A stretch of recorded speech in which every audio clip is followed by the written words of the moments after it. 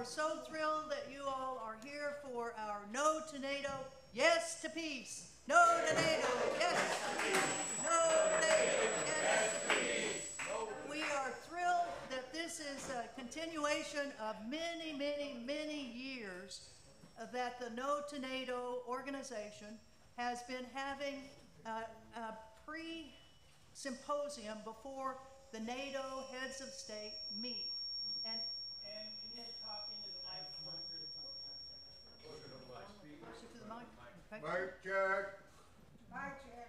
So this year is the 75th anniversary of NATO. The NATO charter was signed here in Washington, D.C. 75 years ago, actually in April. So the heads of state of 32 NATO countries are coming to Washington, D.C. to tell us about the warmongering that they're going to be doing in the next years. And we are here to say no to your... In fact, we have people from all over the world. And let's see, everybody that's from Norway, raise your hand. Yay. Everyone from Germany, raise your hand. Yay. Everyone from Belgium, raise your hand. Everyone from the UK, raise your hand. There's one guy, and he's been working since 6:30 with us this morning, so there's at least one from the UK that's here. How about from the Philippines? Do we have anyone from the Philippines? How about Yay! How about South Korea or South Korean Americans that are here? Yay! How about oh my God, how about from France? Yay! We have 3 people here from France. Other countries that are here. How about from there's one back there. Canada. Where are you from? Iran. Yay! And how about from Canada? We do, Tamara's here somewhere. How about from the warmongering United States of America? Okay, well, we've been working hard to put together this symposium for you. We have 15 coordinating organizations, and the leader of these organizations and coalition is David Swanson of World Beyond War. So David, please. Well, thank you so much to everyone who has made this happen, and I'm very much looking forward to an incredible lineup of speakers.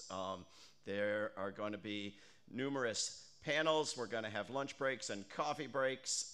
We are very, very privileged to be starting the day with a keynote speaker who, if you listen to your television, including the report they did this morning on our event last night, ought to be thanking NATO for the lives of everyone in her country, ought to be bowing down to NATO in deep gratitude, and instead has some actual wisdom and possible alternatives to NATO that you will never, ever hear on U.S. television or in a U.S. newspaper.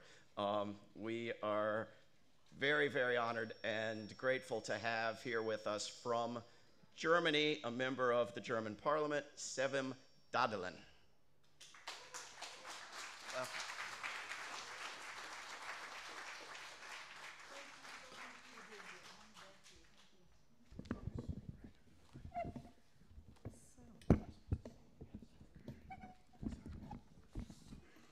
Problem. Take your time. So thank you very much. Thanks, Anne, and thanks, David. Thanks for having me here. Thanks for organizing this event. Dear friends, just in time for its 75th anniversary, NATO has dropped its mask. And the NATO summit in Washington is one particularly illuminating moment in this revelation. The history of enlightenment teaches us never to accept a person's or an organization's self-image at face value. So do the early sources of Enlightenment ideas in ancient Greece. The Greeks already possess that insight. Inscribed above the temple of Apollo was the maxim, know thyself.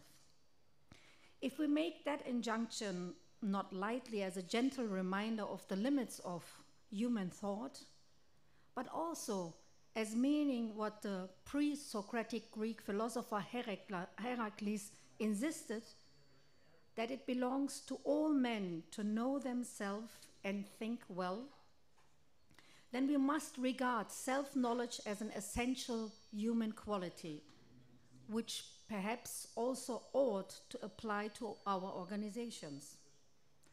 With NATO, however, it seems to be exactly the reverse. For NATO, denial of its true nature is part of the essence of the organization.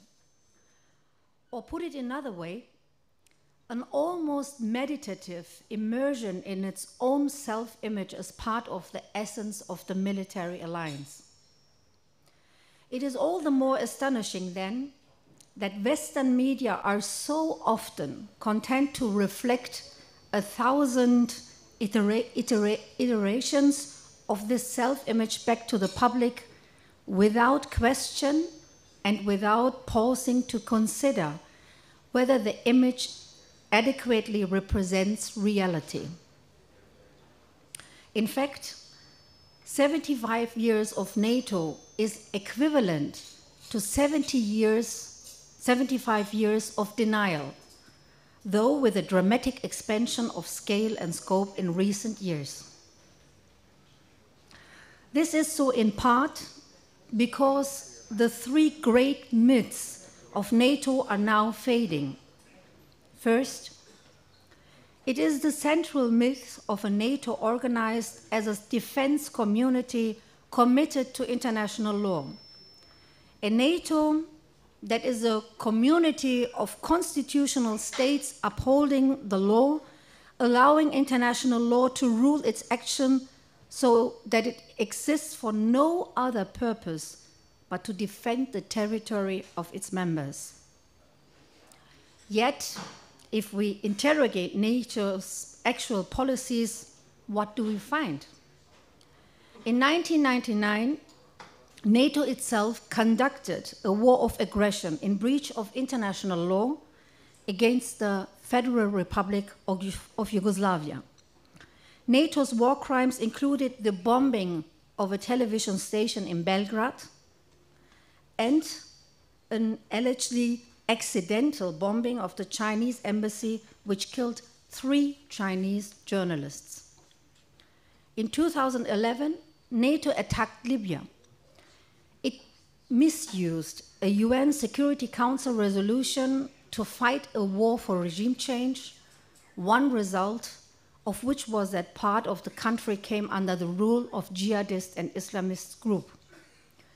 Libya on the whole was plunged into a state of appalling misery and even suffered the return of slavery. In Afghanistan, NATO involved itself from 2003 in a war far from alliance territory, only to hand power 20 years later to the Taliban. Those overthrow had been the invasion's stated objective.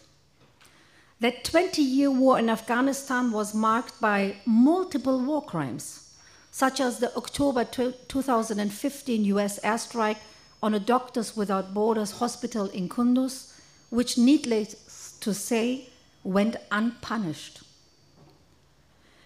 NATO has assumed the Musketeers' motto, all for one and one for all.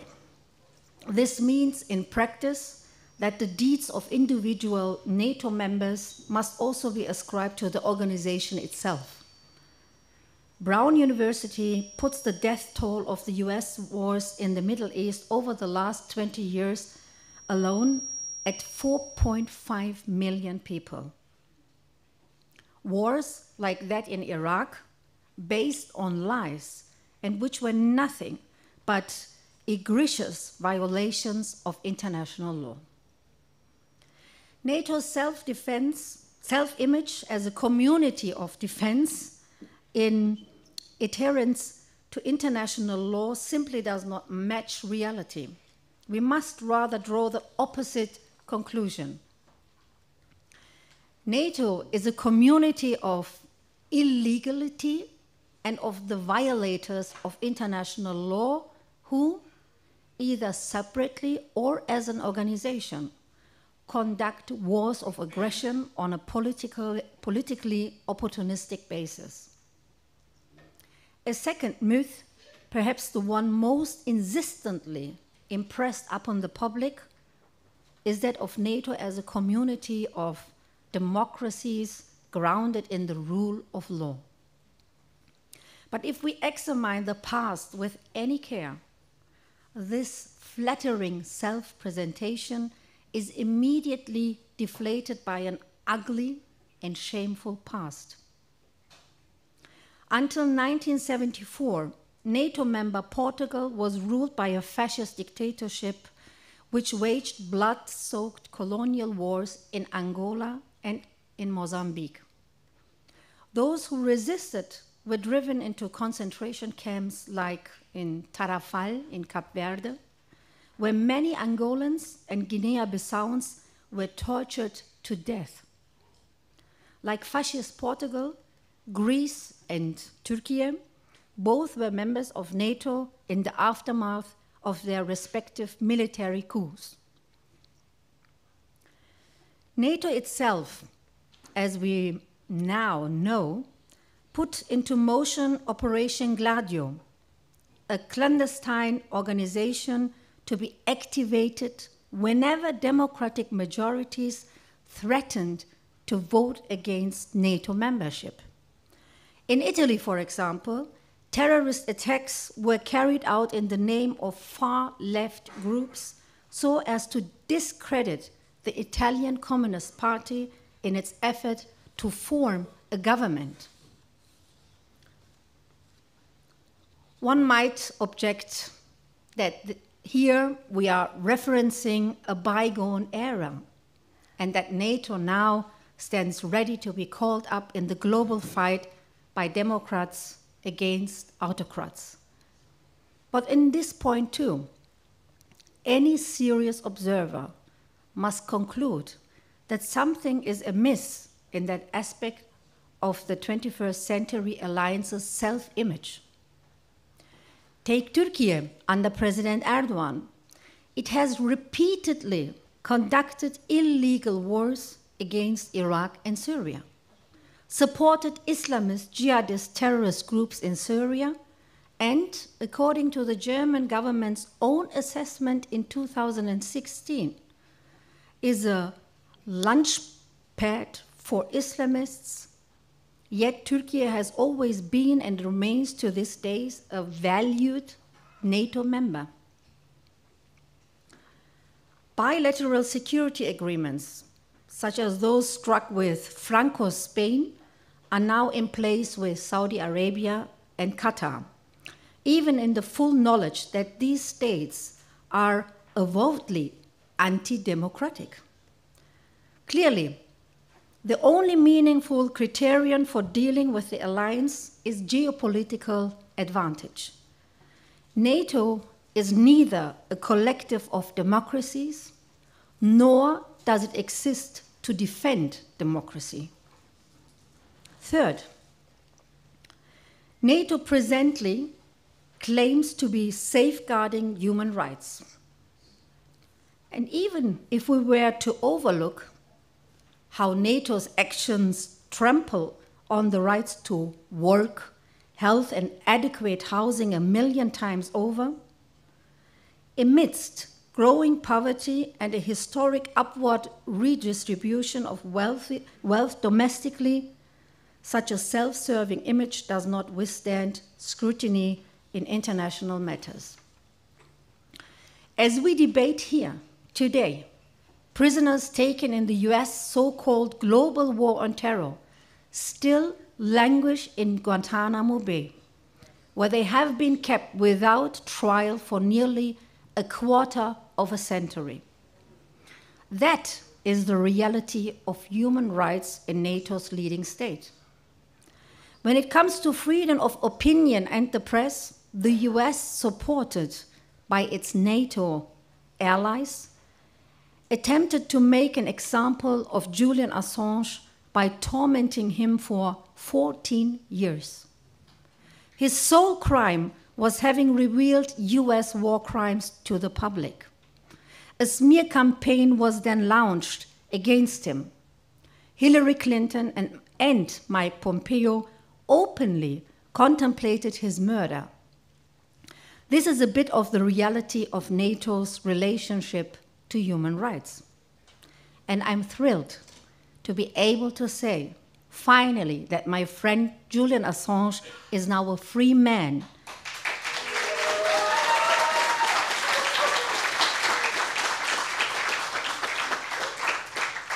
And also important, Julian is undefeated, dear friends. The international campaign for Assange, all of the confidential diplomatic talks and the like, were in the end successful. But we must also realize that the fight for Julian's freedom was also a part of the struggle for freedom itself.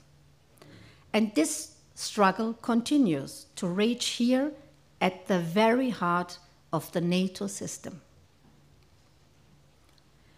Given the density of the propaganda, how tireless it operates in celebration of the NATO mythology, day in and day out, it is almost a miracle that not only is support for NATO crumbling worldwide, but that it is precisely those most exposed to its propaganda who are increasingly skeptical of the military pact.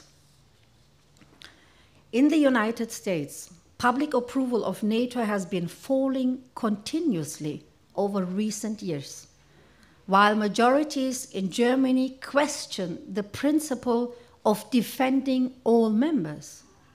That is, they are no longer prepared to commit themselves to Article 5 of the North Atlantic Treaty. Why is that?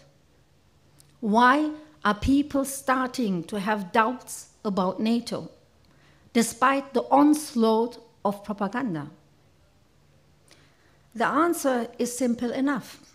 NATO is itself causing this crisis, and people sense that. While its defenders speak of the alliance as if it were eternal, the organization's drive toward escalation in Ukraine and its expansion into Asia is exceeding the alliance's own capacities. Just as with most empires, NATO is falling into a self-made trap of overextension. And in this regard, NATO is a political fossil, unprepared to learn from the defeat of the German Empire in the First World War, and appears to be repeating the gross miscalculations of the Kaiser's Germany only on a global scale. The German Empire believed it could wage a war on two fronts. Today, a similar conviction is gaining traction within NATO that it must not only confront Russia and China, but that it is also to involve itself in the Middle East. This is a claim to global hegemony now under formulation. What hubris! NATO evidently sees itself waging a war on three fronts. But if it were to do this, its defeat would be certain right from the start. Given this, it is only logical that three particular meetings are planned for this week's NATO summit. The first is a working session devoted to further ramping up the alliance's own rearmament. The NATO-Ukraine Council is next on the agenda. It is to discuss how the lavish financial transfers and pledges from NATO to Ukraine can be augmented with an increase in arms deliveries and eventual NATO membership for Ukraine. Third, there will be a session with the Asian Pacific Forum, or Asia Pacific partners, Australia, Japan, New Zealand, and South Korea, and a meeting with the leaders of the European Union. 75 years after it was founded, NATO is to push for stepped-up belligerence in Ukraine and expansion into Asia. The intention is to advance the NATOization of Asia and to put the strategy it believes it has already deployed successfully against Russia in place there. For the moment, the primary focus in the Pacific is not on direct NATO accession for Asian countries, but rather on the expansion of NATO's sphere of influence via bilateral agreements.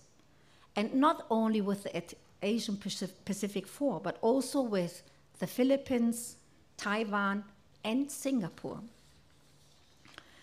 Just as Ukraine was erected as a frontline state against Russia, NATO is hoping to transform Asian countries like the Philippines into challenger states vis-à-vis China. The initial aim is to engage in a cold proxy war, but at the same time, to prepare for a hot US and NATO proxy war in Asia.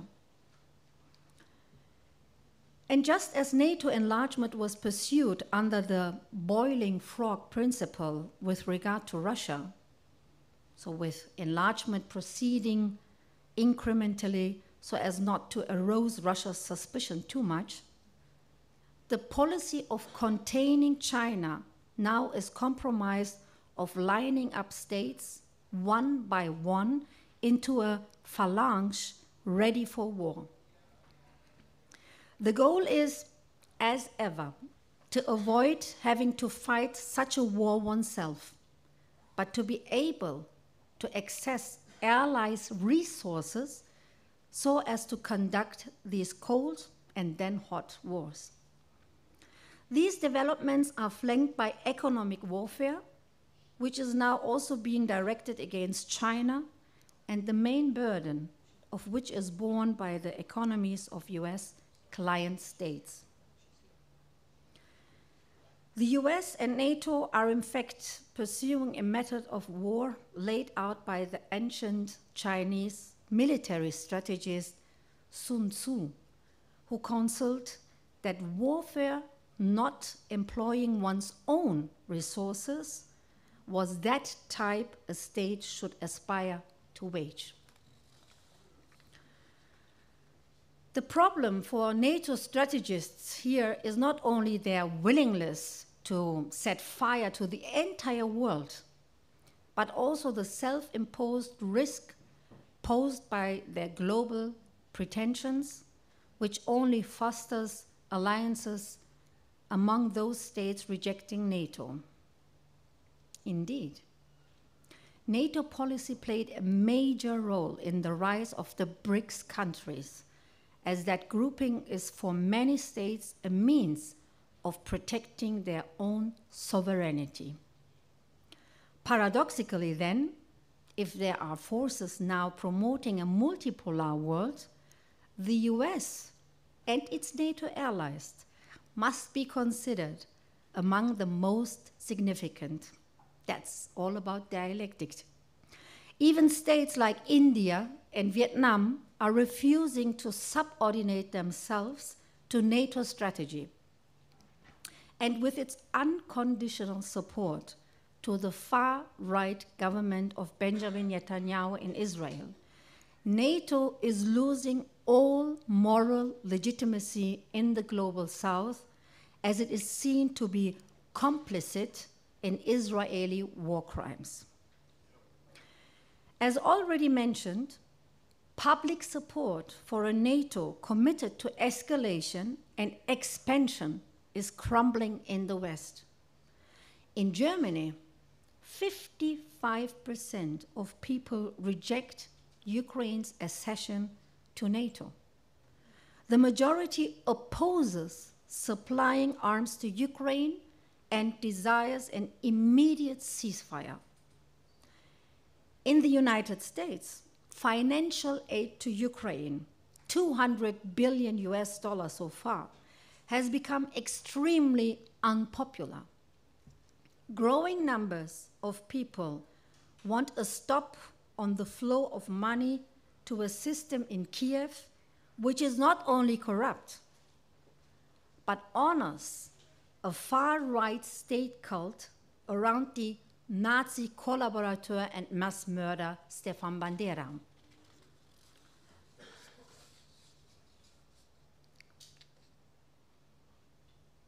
Dear friends, NATO's myths are losing their luster. The alliance's strategies are falling to their own imperial overextension. What we need now is an immediate end to arms deliveries to Ukraine and, at long last, a ceasefire there.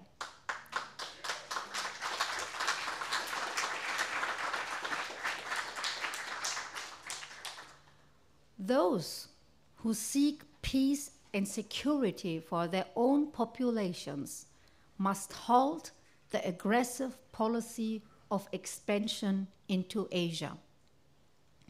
Ultimately, the fight against NATO is a fight for one's own sovereignty. As an alliance of client states, Europe is in danger of collapsing. Emancipation, as seen in Latin America, has yet to materialize.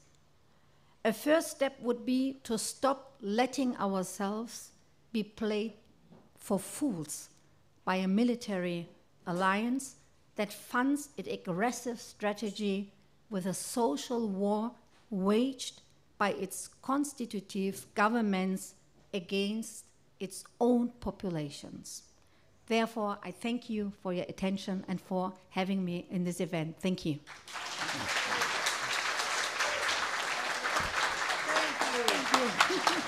That was great. Wow. Okay.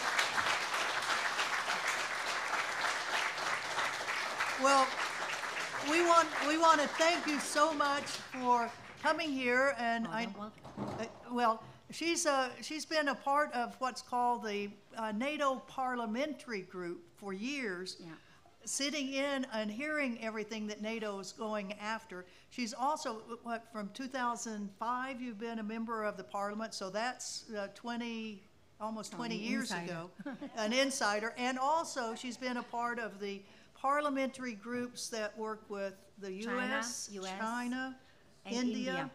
Yeah. So she's been around the block on all of this stuff. So we thank you so much. Thank you. And Thanks also on Tuesday night at Busboys and Poets, 5th and K, we'll be having a book launch that will have her new book called The NATO, Der NATO. Is that it? NATO, A Reckoning with the Alliance. Great. And then at the same time, we're going to have David Swanson and Medea Benjamin's book on NATO. So we hope you all will come to NATO, to Busboys and Poets on Tuesday at 6 p.m. and be with us then.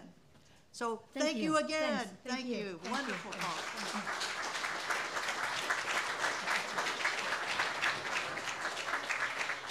Thank you. And we're going to have our first panel, but first, let me go ahead and introduce, we need to have a little music in these very important gatherings, and we have a great singer that's here, Ben Grosscup, who's from Western Massachusetts, and he's been around a long time, and he's got a couple of NATO songs, and he's going to start out, though, with one called Uncle Sam Sees a Shrink.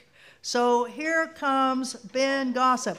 Whoa! Whoa! Thank you, Ann. Thank you. My goodness. I've been spending the last 75 years of my life ordering the global system to support my economic interests. And it's tiring. I'm tired. I'm sad. I'm exhausted. God. I've been seeking out psychotherapy. Oh, let's get this clear. My name is not Ben Grosscup. My name is Uncle Sam, all right? And thanks for the intro, though, Ann.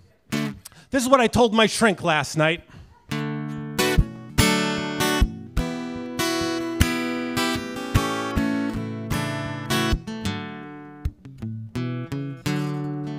So what brought me here, shrink, is I started to think that perhaps I've gone into decline. I almost forget when the sun never set on countries whose rules I define. My unrivaled power meant nations would cower and help my vast wealth to accrue.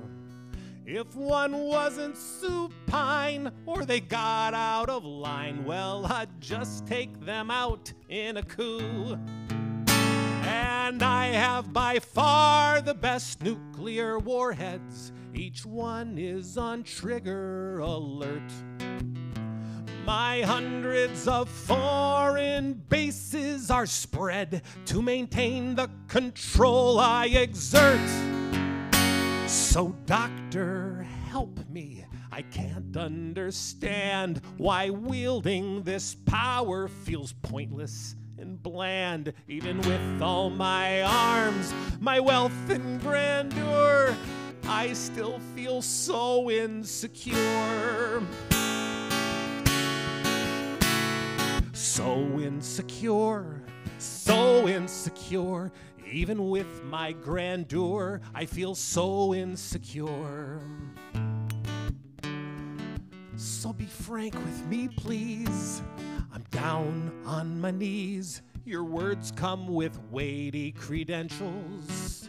Why am I in this pain? Can you help me regain the status of being essential?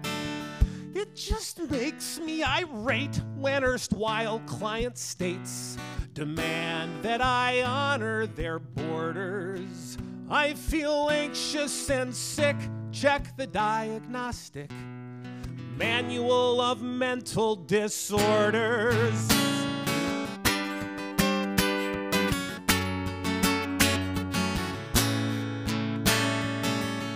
Hey doctor, what's the assessment at which you've arrived?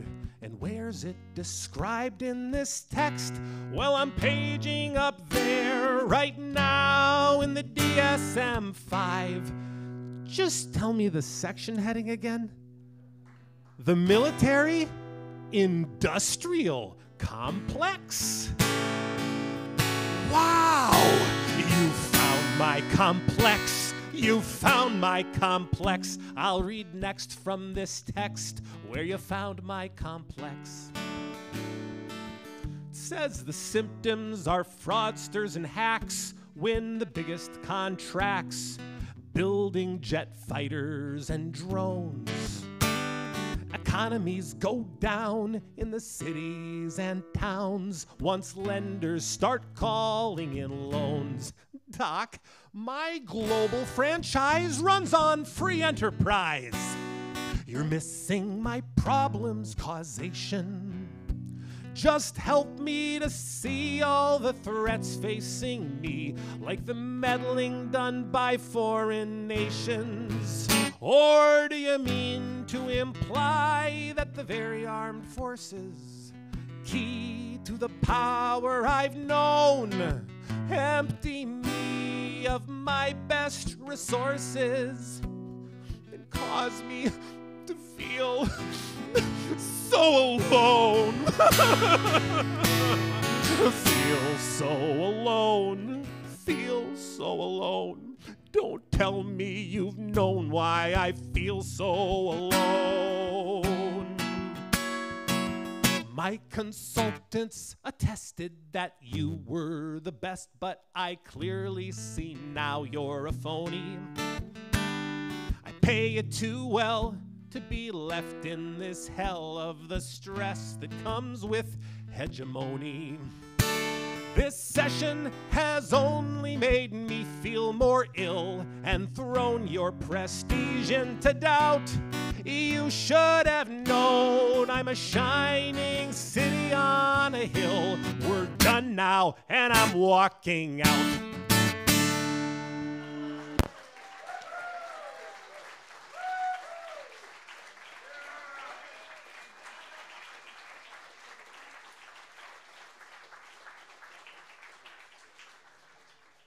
Well, yay for Ben Grosscup and boo for American policy.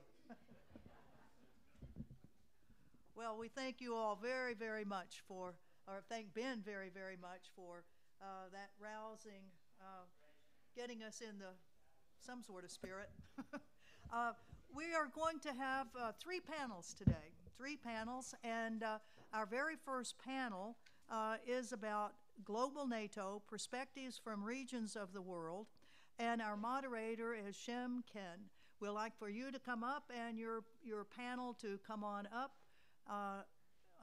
Please come up. And Kim is the coordinator for Asia and the Pacific for Democratic Socialists.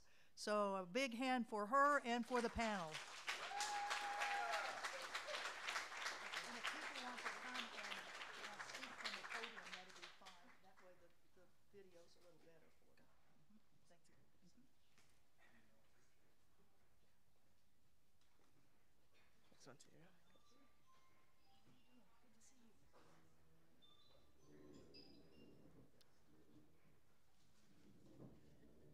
It's really great to see this room so full of folks who see a brighter future and the end of NATO.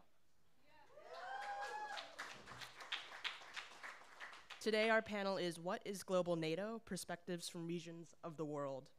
And before I start, I just want to say thank you to Ms. Dagdelen for her kind of really concise analysis on NATO's kind of illegality and how we see and how the people are realizing that it is in decline.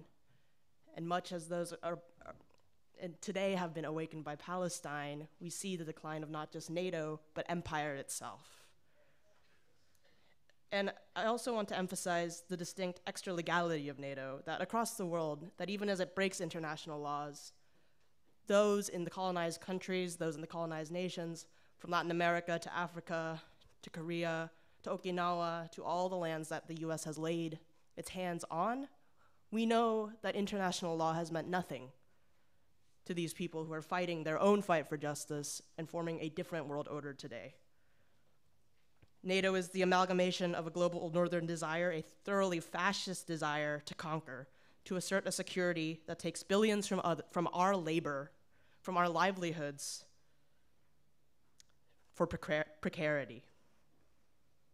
We have 5 speakers representing all those beyond the US, above which NATO has built its foundation on top of corpses.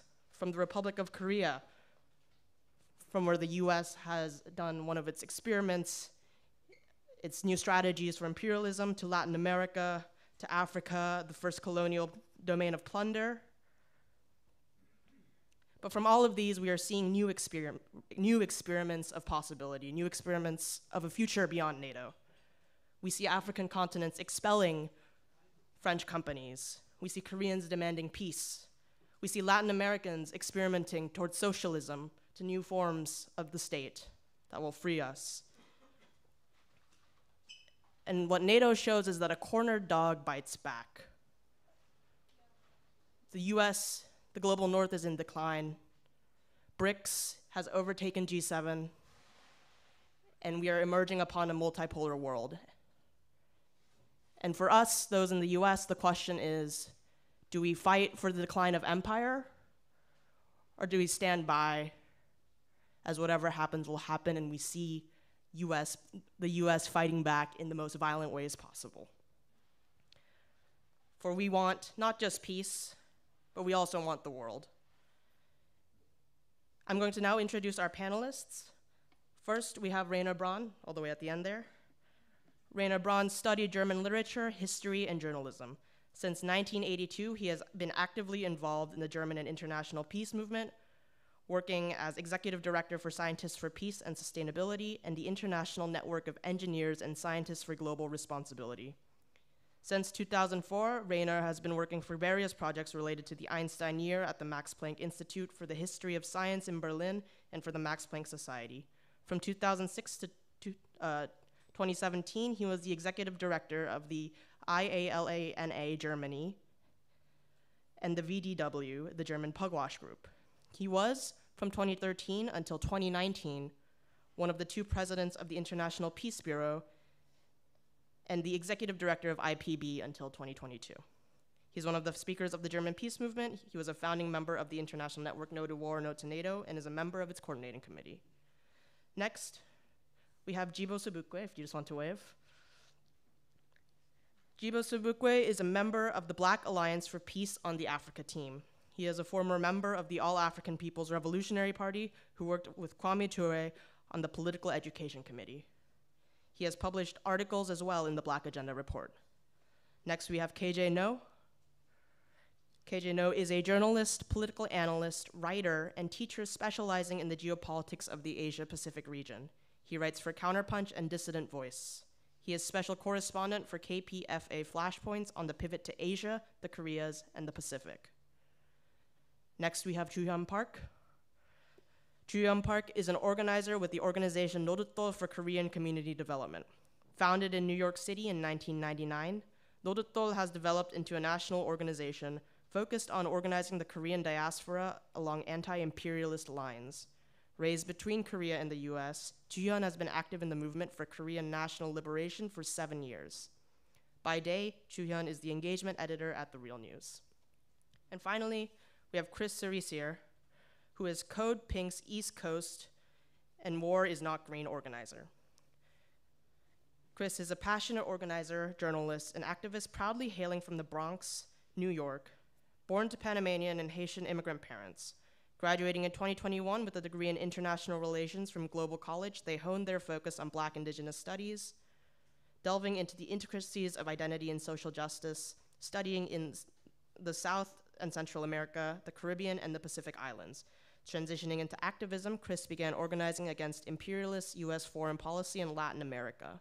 In 2023, their journalistic pursuits led them to conduct an investigation delving into the histories, visibility, and ongoing struggles of Black and Indigenous communities throughout the region.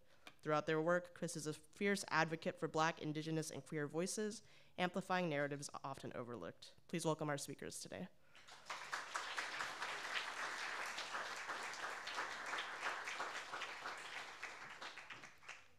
Oh, and I don't know if I introduced myself clearly either, but I'm Sheen Kim. I am the current co-chair of the DSA International Committee of the Asia-Oceania Subcommittee, and I'm also a member of Norutol for Korean Community Development. So I believe we have individual remarks by our speakers today. If you all want to kind of come up and speak at the podium for the camera, that would be great. And Reiner, if you want to start us off.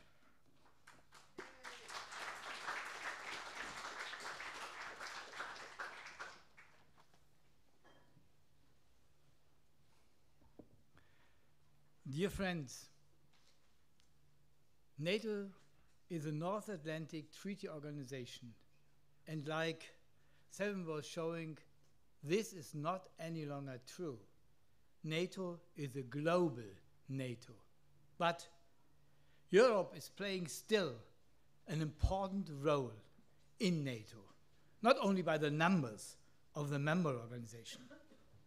And when I'm speaking now about Europe, I have to clarify that in reality, I'm speaking about the European Union and the militarization of the European Union. This means I'm speaking about 27 European countries. But happily, we have more countries in Europe. We have neutral countries like Austria, Switzerland, and Ireland, but we have also Belarus and Russia. Russia is a European country by culture, by history, and by reality, even when NATO partly denied this reality. So when I'm speaking now about the militarization of the European Union, I'm speaking about the development of European Union, which is against the background laws of the European Union, putting down in the Lisboa Treaty. The Lisboa Treaty excludes that the European Union has responsibility for military politics and military policy. But this is without interest for the leading political class in Europe. They are developing this militarization mainly since 2014, enlarging it with 2022 with the war in Ukraine, but starting it much earlier. What are the key points of the militarization of the European Union? First, like always, these are the military budgets. The military budget of the European Union countries, now the majority of them is spending more than 2% of GDP for the military spending. To say it, for 21 countries of the 27 countries are spending more than 2%. And Germany, to say only one example, of the biggest and strongest, economically strongest part of the European Union, is spending in 2024 2.12% for military spending. This is what Germany proudly announced to NATO, $90.6 billion this year, and it will increase the next years. And European Union is enlarging these budgets during all the years and will do this in the future. So we are in a rising militarization of the European Union. This military spending includes that the European Union now has own military financial resources. They are partly a part of the budget of the European Union, but they have also special outstanding budgets for military spending. They are so-called the Peace Facility Fund, the Military Defense Fund, which include drones, research, and industrial projects, and starts 2021. These are the two parts for spending, for military spending in the European Union. For what they are spending it, they have the so-called PESCO, Permanent Structural Cooperation. These are common arms projects. They have now in the European Union 34 of these projects. All the main point of this project is that some countries of Europe are working together to develop these military projects. What are the projects? I will only mention two: tanks, and they are developing a new air fighter, the so-called air fighter after 2014, which is not only one plane, which is a plane combined with drones and a whole independent military system for war. And the same with this European tank. These are two of these projects. They have the European drone as a third project and many, many others. They are also developing, with these financial support of the countries, an own military industry. Have in mind that all the European countries in the past have small military research. You cannot compare it with the militarization of the United States. It was much smaller. But now they are developing an own military industrial complex on the European level, putting the forces of different countries together for common projects. The tank project is a project of Germany and France. The aircraft project is a project of Germany, France, Spain, and maybe in the future other European countries. So we will really get in the future a military industrial European complex. And we have the same on the research level. In the past, you could not compare the European military research with the US military research. We never had universities which are living for military research and will immediately could stopped and closed when there would be no money for military research. In Europe, maybe a little bit with the exclusion in the former times of Great Britain, the military research was only limited at the universities. But these changed. We have more military research, and we have this combined military research on the European level. But this is the developing part of the militarization of Union. The reality is that the European Union forces are a part of military interventions. We have European Union troops in Bosnia and Herzegovina, we have them in Kosovo, we have them partly as part of the NATO troops in Afghanistan and in other countries. So European Union countries are an active part of interventional forces. And that is a part of the policy of the European Union also for the future. And they are a part of the confrontation to Russia. I'm speaking about Ukraine a little bit later. And this means we have European Union and above all German forces in Lithuania. We have 5,000 German soldiers now going to Lithuania and being a part in the military forces in Lithuania. This is against the NATO-Russian agreement, but no one cares about it. And it shows that we are now a part, the European Union is an active part of this confrontation. This also includes that we will have European Union troop, European Union money in Romania, developing now the biggest European base of the United States and NATO in Europe. It will be bigger than Ramstein. I think all of you know Ramstein, but the new military base in Constanta in Romania will be bigger than Ramstein. And you know where Romania is lying? It is lying next to the border to Russia. So this is also a part of the European Union militarization. And this development of the bases is funding by European Union money. Partly, not only, but partly. That is the European Union development. European Union is an active part of weapons export. In the past, we had quite strong limitation in exporting weapons. For Germany, it was never allowed to export weapons to region of crisis and war. But this time is over. The European Union is exporting their weapons, and like Sevim was saying, you know, the most lovely country for the exports are the dictatorships of the world. They are exporting to Saudi Arabia, to Qatar, and all these authoritarian dictatorships around the world. And we have specific funds now for Ukraine. The European Union is, after the United States, or even more than the United States, the biggest funder for military and civilian support for the Ukraine. And you know, the main point of this money, it doesn't go to the people of the country. On one side, it goes to the corruption, and on the other side, it goes for military purposes. And no one in the European Union, except 2 presidents or prime ministers, are speaking about ceasefire negotiation. I'm not in favor of the Hungarian president. I'm a little bit more in favor of the Slovakia president.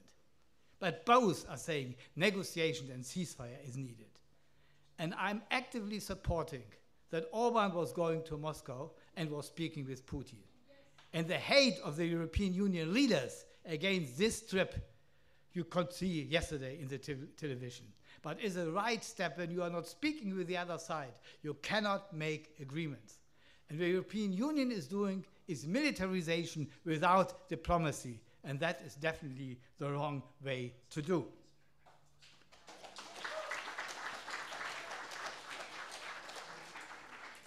What are now strategically, and I think this is more important than the different points how the militarization is working. Strategically, the hegemon in NATO is only one country. These are the United States of America. No decision in NATO is possible when the US is not agreeing about it. But Europe is something like a junior partner, trying to be independent in the past, or more independent in the past, but this is over. With the Ukrainian war, European Union is the union partner under the hegemony of the United States. That is the role Europe is playing in the global NATO. They totally are a part of the political strategy of the United States. This means confrontation on two sides, against Russia in Europe and against China in the world. But Europe has a specific role, and maybe this role will enlarge under a possible new President Trump. This role is mentioned burden sharing. And the burden sharing means the European Union should take more responsibility for wars in Europe, above all for the war in Ukraine. This brings me to the final point. We are in opposition as peace movement to the European Union's militarization. From the beginning, from the first moment. We are coordinating our activities with all European peace movements. We have common actions. We were common active in Europe against the NATO summit in Europe and against the European Union militarization. But what we need now is more engagement for ceasefire and negotiations in Ukraine as a key point for stopping the militarization, for coming to a turning point for cooperation, negotiations, and diplomacy. Our work is to stop this militarization and for engaging more people for peace. This is a challenge of the peace movement in Europe. We are doing our best, and we hope that we will be successful. Thank you.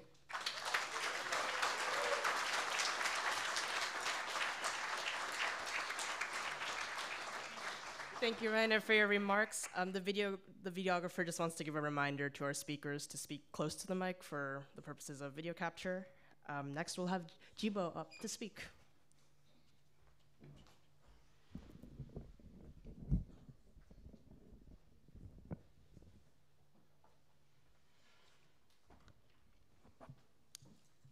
Greetings, everyone. On behalf of the Black Alliance for Peace and its Africa team, I'd like to thank the organizers of this counter summit, this great counter summit, and also for inviting us to make a contribution. Today, US-led NATO has become a global axle in the wheel of the US military-industrial complex, which includes 800 military bases around the world in 85 countries. This does not include the 342 military bases in continental US. The US has at least 29 known military bases in Africa. France has 10, and the UK 9, all NATO countries. We can see that the US has far more than any other country and has working relationships with almost all African countries, all controlled by the US empire for the purpose of full spectrum dominance, driven by the ferocious appetites of corporate capital. Now, full spectrum dominance means US military control over land, sea, air, and space, which is the so-called fourth dimension of warfare, to protect US interests and investment, quote unquote. Protect, quote unquote, means guaranteeing operational freedom, and US interest and investment, quote unquote, means securing a variety of valuable mineral economic resources on the continent of Africa, which produce corporate profits, and this is done with the complicit neocolonial comprador partners for itself and its allies. The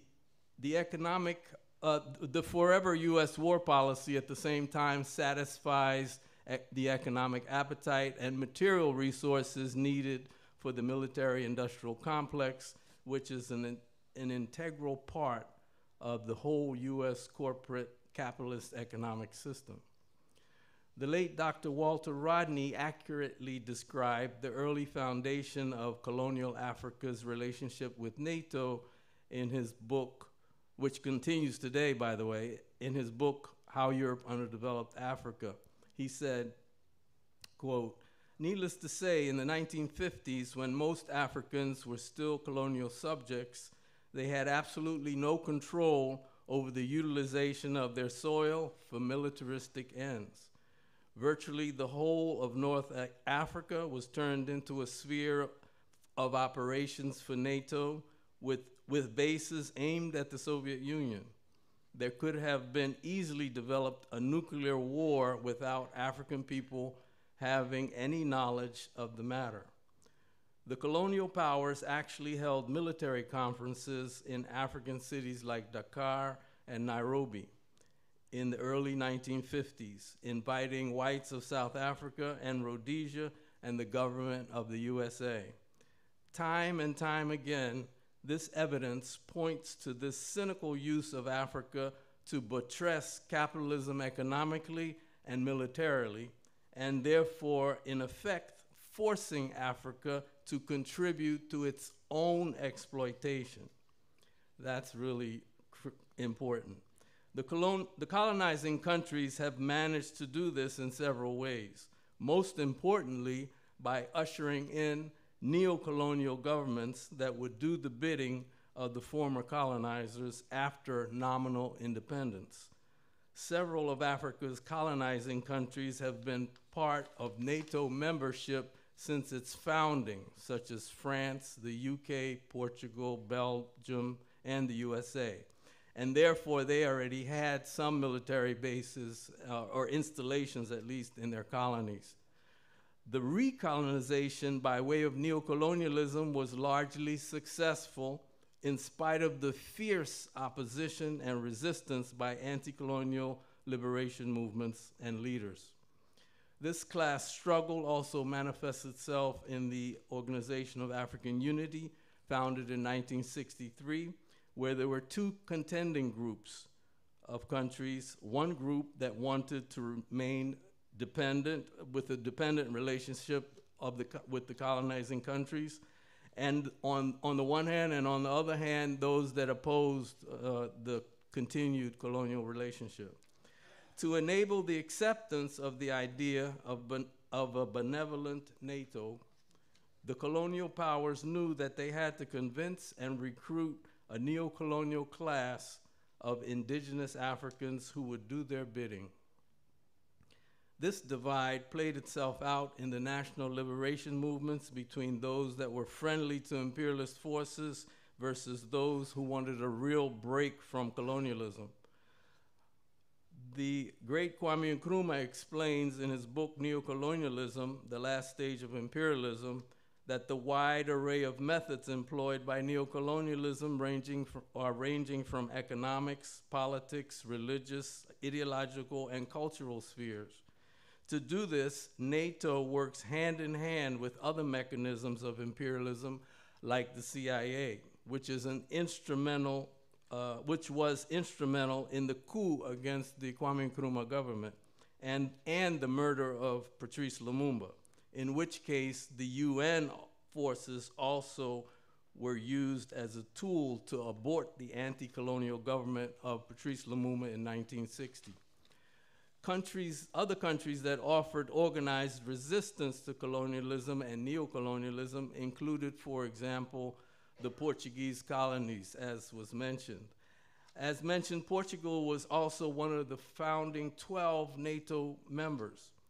The great freedom fighter of Africa, Amilcar Cabral, called Portugal a rotten appendage of imperialism. He explained that Portugal, as the most underdeveloped country in Western Europe, would never be able to launch 3 colonial wars at the same time in Africa without the help of NATO. Furthermore, NATO, a creation of the US, uses Portugal and its colonies as part of the larger objective of domination of Africa and the world. Portugal concluded a vicious war against its colonies in Guinea-Bissau, Cape Verde, Angola, and Mozambique, much like the US did in Vietnam.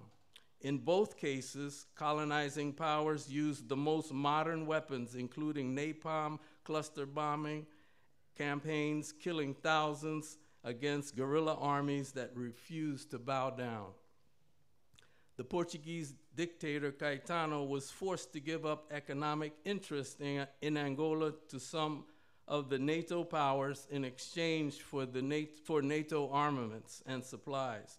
Yet, in spite of that, Portugal still lost the war against the heroic anti-colonial forces. The U.S. NATO and U.S. Africa Command, which is an appendage of the U.S. NATO military command structure, all played a devastating role in the destruction of Libya in 2011. It is important to highlight this because it offers some important lessons. First, U.S. imperialism and its NATO lackeys do not tolerate any country that charts an independent path of development, one that refuses to cow down to U.S. hegemonic interests. Secondly, it also demonstrates how NATO can work hand in hand with other U.S. Western-dominated world structures, like the United Nations. In 2011, the UN Resolution 1973 gave political authorization for quote-unquote no-fly zone and a blockade of Libya to implement its purported quote-unquote responsibility to protect some citizens, which ultimately resulted in the destruction of Africa's most prosperous country. US-led NATO forces launched a bombing campaign that lasted 7 months and killed tens of millions of people, civilians, and tens of billions of dollars in property and infrastructure damage. This shows how, although US-led NATO sometimes uses the United Nations for political cover, it has no problem illegally overstepping its mandate, its UN mandate, to commit crimes against humanity and achieve its regime change goals. The illegal US-NATO war on Libya will be remembered as one of history's greatest crimes. Indirect and direct cooperation between NATO, the UN, the African Union, and the Arab League shows the expansive and deeply woven web of US and NATO reach. We would be remiss if we didn't include the example of the Democratic Republic of Congo. The DRC has the highest death rate of all, with some 6 million people killed, when Uganda and Rwanda, which are US proxies, invaded that country in 1996, all to ensure the uninterrupted plunder of Africa's strategic raw materials, such as cobalt, tantalum, chromium, coltan, uranium, etc. These minerals are strategically important not only for cell phones, but also for the technologies that drive the military-industrial complex. Those mentioned here are but a small sampling of NATO AFRICOM's bloody works in Africa. The US AFRICOM continues to operate under the guise of quote-unquote training and humanitarian peacekeeping assistance. However, jihadist terrorist violence on the African continent has increased dramatically since the founding of AFRICOM and NATO's destruction of Libya, resulting in civilian casualties and instability.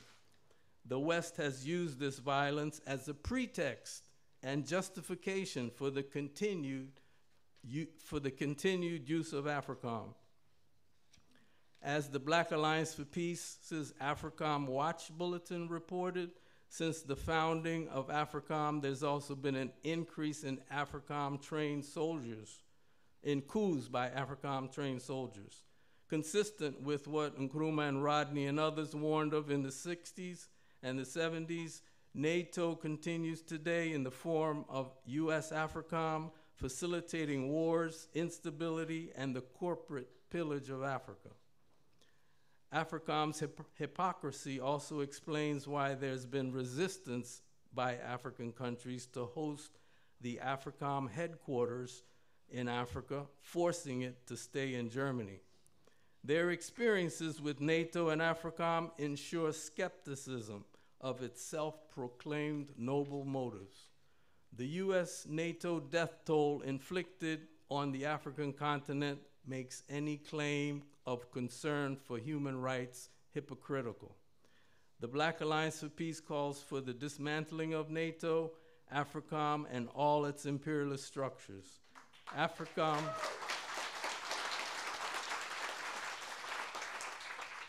Africa and the rest of the world cannot be free until all peoples have a right of sovereignty and the right to live free of domination. Thank you.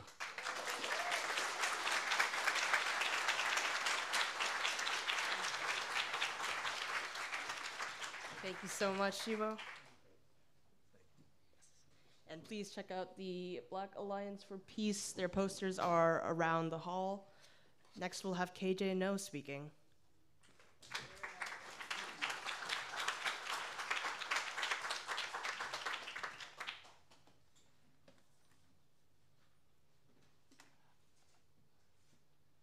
I was going to show some images, but I was told that there's a possibility that if I show these images, our live stream might be cut off. So I'm not going to show them, but I'll describe them to you. So, did anybody watch the presidential debates? I say presidential and debate. There was a little section where they had a little golf policy dialogue. Do you remember that? Okay. Now, the question is, why are they discussing golf handicaps and golf scores rather than public policy or war or peace or, I don't know, things like that, right? But there's a logic to this, because if you go, and this was one of the images that I wanted to show, was that if you look at a map of golf courses, the density of golf courses by the million, and then you look at a map of NATO countries, members, partner countries, these maps coincide by about 90%. I'm not kidding, look it up. And you can also look up the map of countries that recognize Palestine, and that map also coincides. And if you look at a map of countries that supported the UN anti-Nazism resolution, you'll also see that there is a correspondence.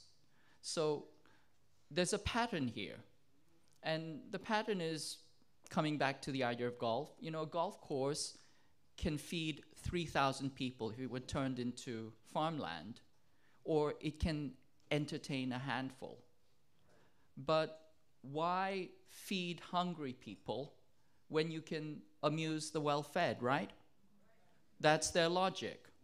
And if you don't believe me, NATO has its own golf club.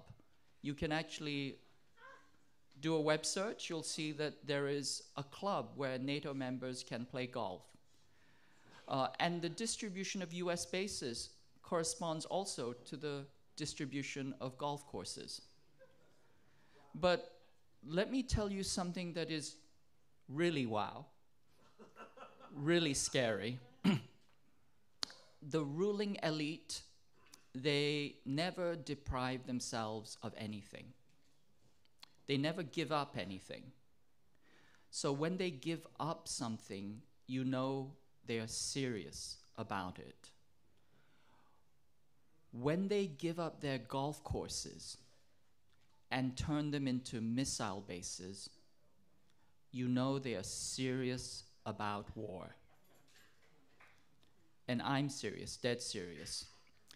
Those of you who know anything about the THAAD system in South Korea, you know that one of the most beautiful golf courses in the world was turned into a THAAD missile base.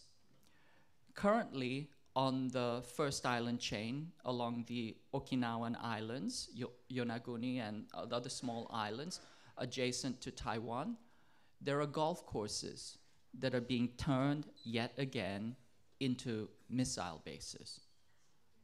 So we know that the ruling elite are dead serious about war. And we've known this. I mean, you can see there's a deliberate pattern when it comes to war. The first thing that they do is they wage information warfare. That is, they manufacture consent for war through demonization and hate mongering. We're far into that. But the information war is the pre-kinetic dimension of war. And then they start around by shaping or setting the theater. And we're talking about they create coalitions, they pre-position troops and ammunition, they start rehearsing very intensive exercises. NATO has just done a 120-day exercise. I've been in the military. Military exercises usually only last 5, 10 days. This is a 120-day exercise in Europe, but also in, for example, in South Korea. South Korea had 200 days non-stop of military exercises, back to back, including 20 exercises that involved strategic nuclear bombing rehearsals. So once again, I'm telling you, this is very, very serious. In South Korea, they're actually rehearsing the transfer and the capture and transfer of POWs. That's how granular these exercises are. So the US is escalating to war with China. NATO is an integral part of this escalation because it is they're the goons of Western imperialism. They're the armed wing of Western imperialism. And my comrade Ben Norton has compared, or he's pointed out that the NATO leadership, some of the NATO leadership have been Nazis. You know, that the Nazi leadership became the NATO leadership. And so here again, the Nazis are at it again. Now, the US has been preparing for war since 2008. It created a doctrine of war in 2009. It's called air-sea battle. Does anybody know what the precursor to air-sea battle is? It's called air-land battle. They're not very original. Air-land battle was the NATO doctrine of war against the Soviet Union. Does anybody know where air-land battle came from? It came from the Yom Kippur War. It is Israeli war doctrine. It is deep battle extended in space and time, where nowhere is safe, there is no front or rear, there is no safety for civilians. It involves deep, penetrating attacks on infrastructure.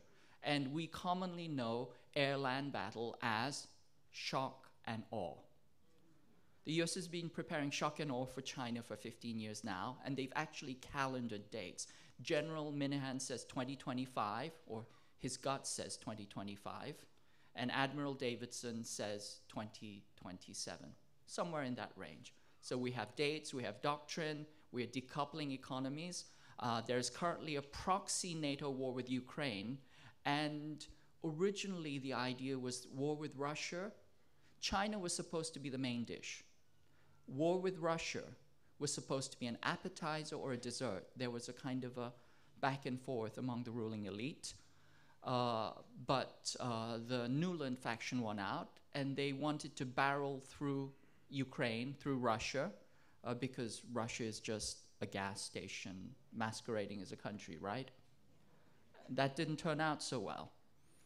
But anyway, NATO, as the arm of US imperialism, is building all kinds of alliances, in particular what they call the ITPP, or the Indo-Pacific Four. This is Japan, Australia, New Zealand, Korea. They're all attending the NATO conference. Yoon Suk-yeol is going to Washington right now as we speak. And here's the thing. We know that the Western Empire began with genocide. It has been unending genocide. It lives on genocide. It thrives on it. And it is now ending with genocide, a horrific genocide in Palestine. And this is why we have to stop it. It's time to stop NATO. It's time to stop the genocides. Now the empire is collapsing. It's like a drunk at a bar. When the bar is closing, it doesn't want to go home, right? It wants one more fight, right? Its credit cards have been canceled. It's struck out with everybody, but it's not going to go home. It's going to have one big fight. And the drunk, the Western imperial elite, they're drunk with power. They're drunk with 500 years of power.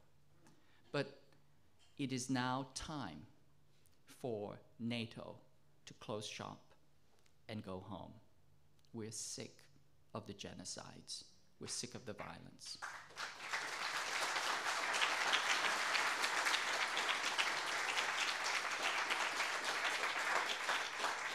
So that will be our work.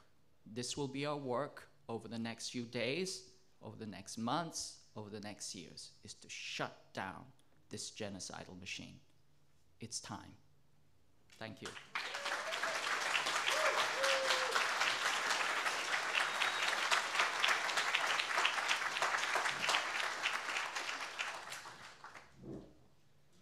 Thank you so much, KJ. We'll now pass it over to Ju-Hyun.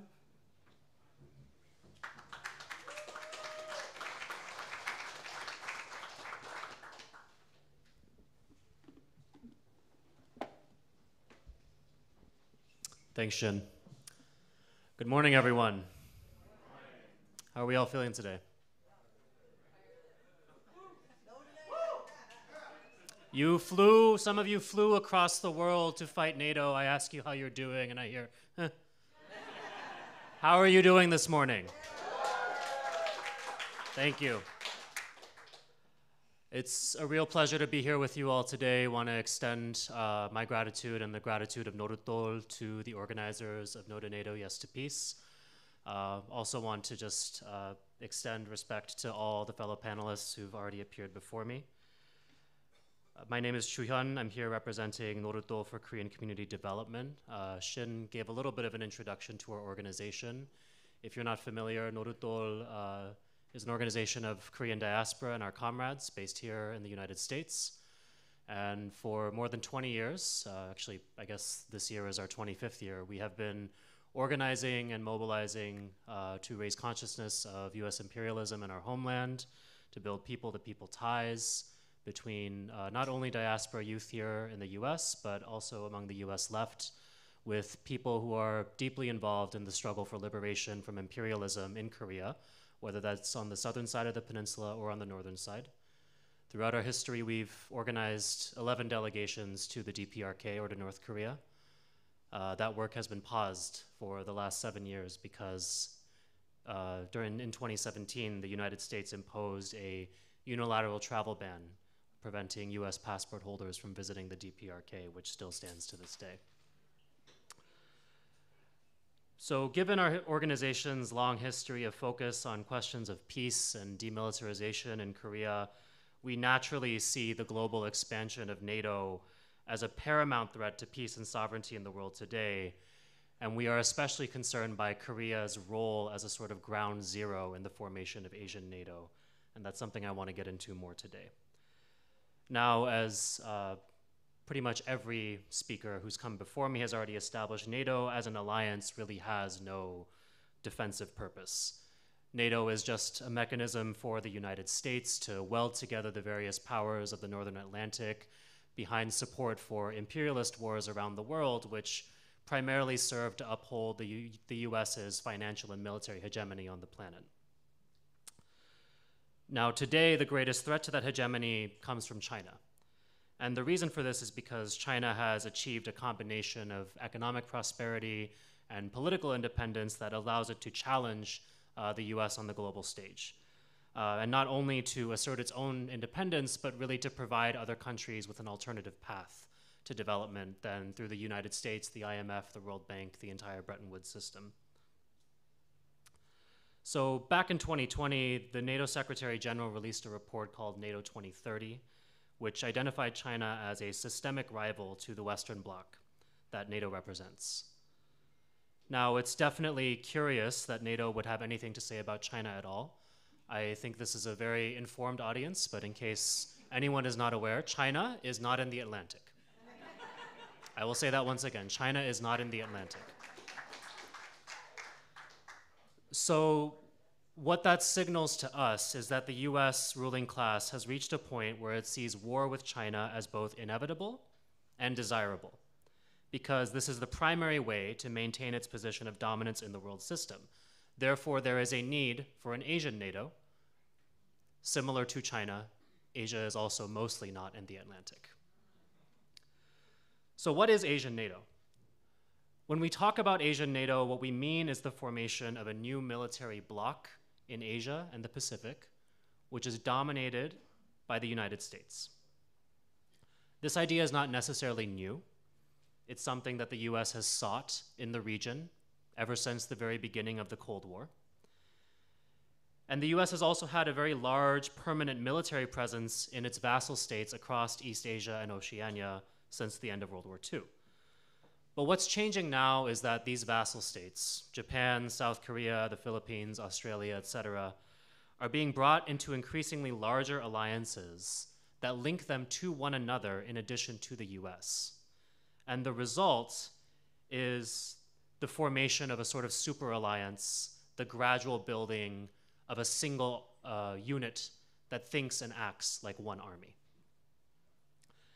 So far, we have a few building blocks of the system in place. We have AUKUS, which is the security pact between Australia, the United Kingdom, not in Asia, and the US. We have the Quad, which is primarily a security dialogue between Japan, India, Australia, and the US, which recently conducted naval exercises with the Philippines. We have JACUS, Japan, the United States, and Korea, which are forming a new trilateral military alliance. And then we have Five Eyes Plus, which refers to the Five Eyes countries that engage in an intelligence dialogue, specifically with Japan and South Korea, concerning military developments on the Korean Peninsula, so the DPRK or North Korea, and China. And what we can clearly see is that the purpose of this alliance is to encircle China militarily and not only prepare for, but actively provoke a situation of war, some kind of confrontation that can be used to bring about a collapse of China's political system and extend the reach of US imperialism in the region. But where does Korea really fit into this? It might not be immediately obvious, but the point I want to argue today is that Korea is the keystone of this rising Asian NATO. What I mean by that is that Korea has become the essential piece of the puzzle that makes Asian NATO possible in the first place. And that's different from understanding the objective of Asian NATO, which is still primarily centered around China. Additionally, Korea is now the most volatile flashpoint in this new Cold War. It's the place where a confrontation is most likely because it's the place where the US is making its boldest threats and escalations. So because of those reasons, there's a very urgent need for the anti-war movement, the anti-imperialist movement, to gain a better understanding of the Korean situation and its strategic centrality to both the imperialist forces and correspondingly we, the anti-imperialist forces of the world. The first thing we need to understand is that in the last few months, there has been a paradigm shift in Korea.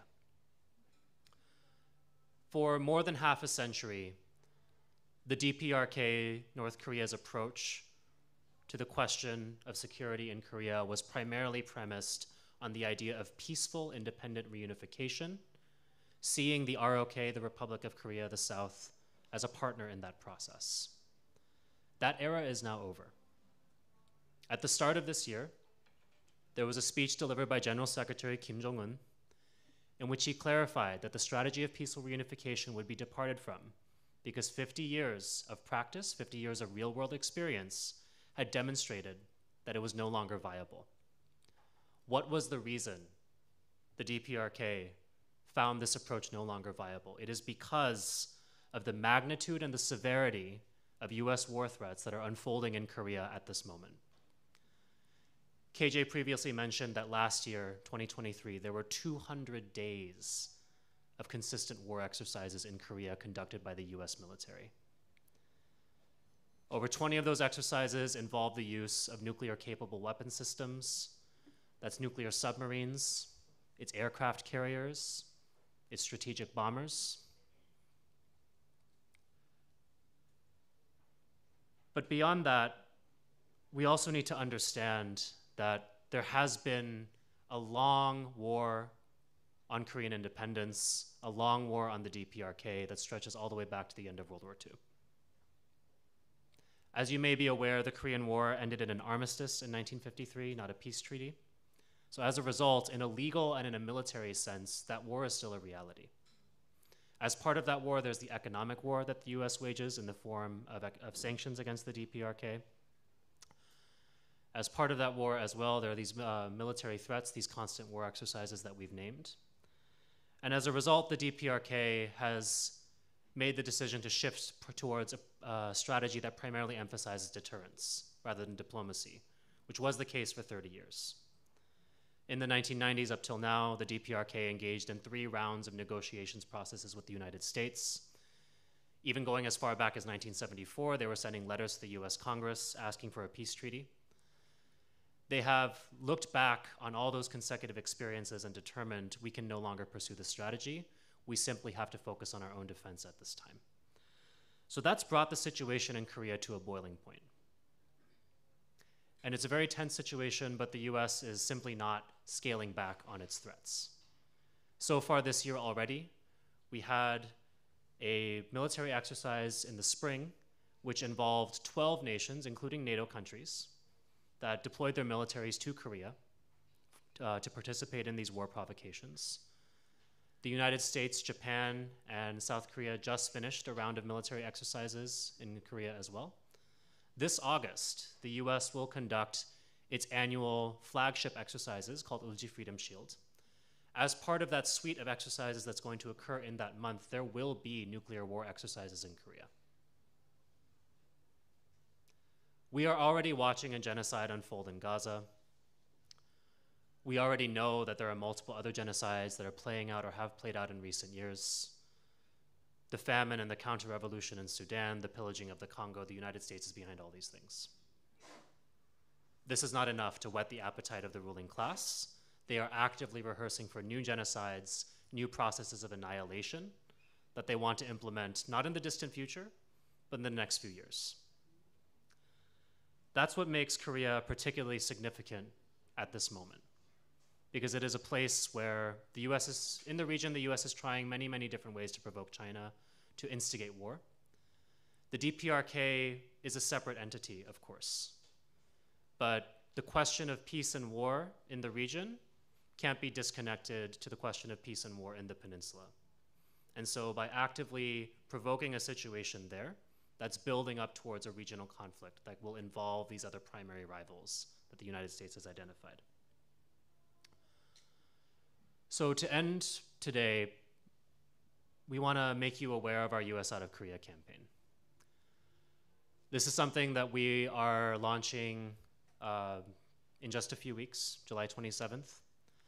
And the reason that we're launching this is because we recognize that there is a need for active domestic political opposition to US war maneuvers. Right now, the US enjoys complete operational freedom in Korea. Part of that is because there are very few voices from inside this country that are speaking up in an organized fashion to denounce what is going on, to make masses of people aware of what is happening. So we're introducing this campaign effort as part of the work to be able to do that. And I realize I'm far over time, so I'm gonna cut off here, but happy to talk about this further with anyone later today. Thank you.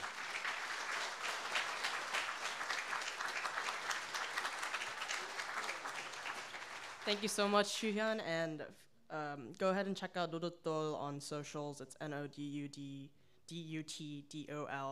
for more news on the campaign. Nodutdol, Nodutdol. And finally, we have Krys speaking, so please give them a warm welcome.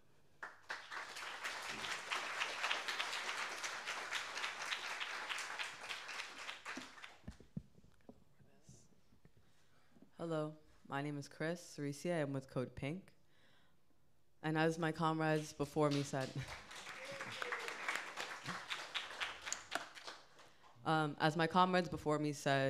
the title of the North Atlantic Treaty is a false narrative to mislead the public that this organization is strictly an alliance between the United States and Europe. And as you have heard, that is so far from the truth. The impact of this alliance continues to be felt from Asia to Africa to Latin America. And if anyone from Latin America can tell you the history of US militarization in Latin America is insanely violent, insanely intrusive, and the cause of a lot of the issues and crises that we see right here within the belly of the beast. There's plenty of examples ongoing, future and in the past, that we have seen that NATO would just be another tool to follow through on US agenda that they have permeated through many of the regional organizational structures within Latin America. Black Alliance for Peace has done a lot of work highlighting how immersive this violent US agenda is in organizations like the Core Group, like the OSA, like the Caribbean Organization of Caribbean States. This US agenda has no intention for peace and only violence. Every talk that the United States has entered into for fighting for peace has been dead. As my comrade in Korea said, a lot of these nations have exhausted peace talks because they understand that entering into talks with the United States goes nowhere, because it is just a false olive branch to just go into military intervention. So NATO is not just Europe. NATO is a tool that the US is trying to use to activate military intervention all over the globe whenever they see fit, for whatever reason, whenever they want to. The US right now is in talks to bring Argentina as well into NATO. If no one knows, Argentina just selected their own far-right leader, Milei, who intends to bring NATO, is welcoming NATO with open arms. And as we've seen in many other Latin American countries, these places that the US wants to create military bases in, that they want to have military operations in, are not empty. They are not empty plots of land. They're not empty bases. They have people. And these people, more often than not, are Black and indigenous people. We've seen it in Colombia. We've seen it in Cuba. We've seen it in Venezuela. These are Black and indigenous people that the US plans on testing and building these military bases on.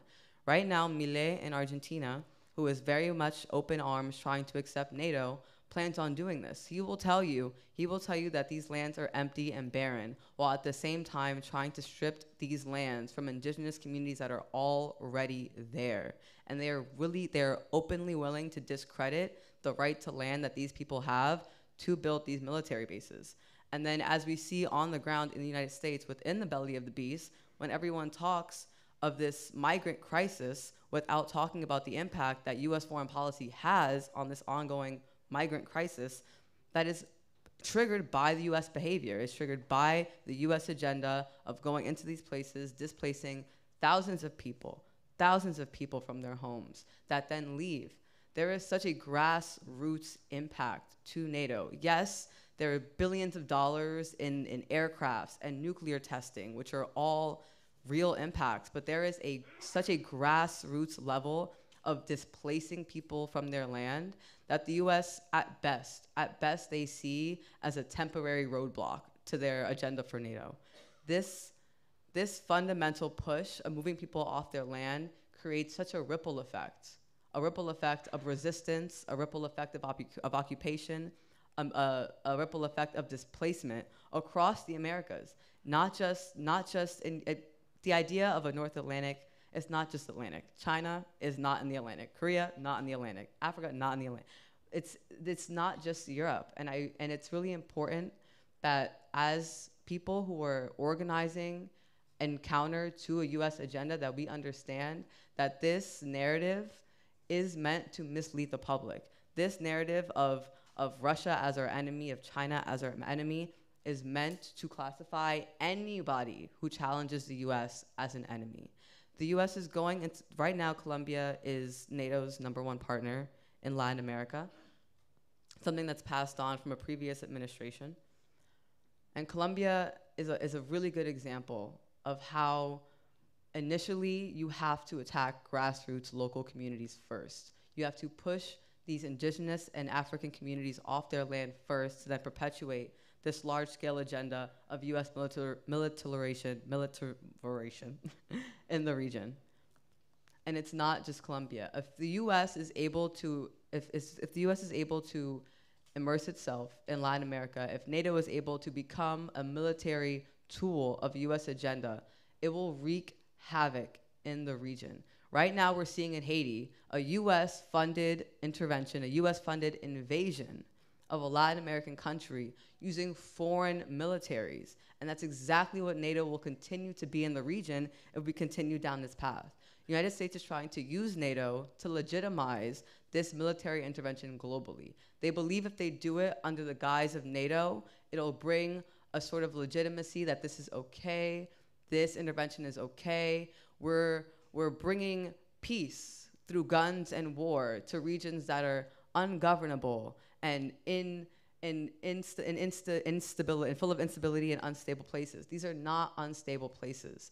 The US will deem a terrorist anybody who goes against them, anyone who's fighting the US agenda, the US will deem a terrorist and fight against, while creating a resistance through this displacement, while going into countries, taking people off their land, creating resistance where there wasn't. They create their own enemy.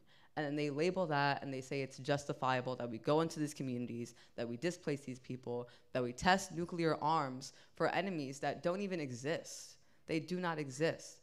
And so I really think it's important to understand that this title of North Atlantic Treaty is meant to mislead the public. It is not just the North Atlantic. It is anyone who goes against the US agenda. It is not just Russia. It is not just China. It's Haiti as well. It's Palestine as well.